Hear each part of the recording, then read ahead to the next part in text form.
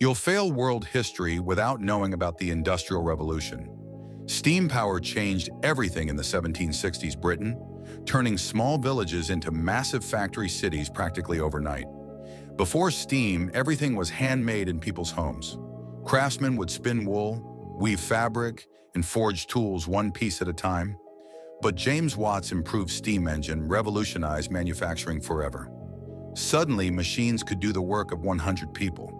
Massive factories sprung up in Manchester and Leeds, churning out textiles faster than anyone thought possible. Workers flooded in from farms, desperate for jobs in these new industrial centers. Living conditions were brutal, though. Families crammed into tiny houses near factories, breathing in coal smoke and working 14-hour days. Children as young as 5 worked dangerous jobs between spinning machines and under heavy equipment. But this transformation created the modern world we know.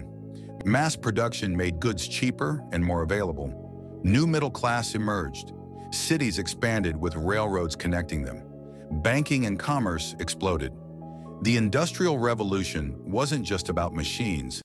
It completely reshaped society, how people lived, worked, and even thought about time itself. Everything became measured, scheduled, and driven by the factory whistle rather than the rising sun.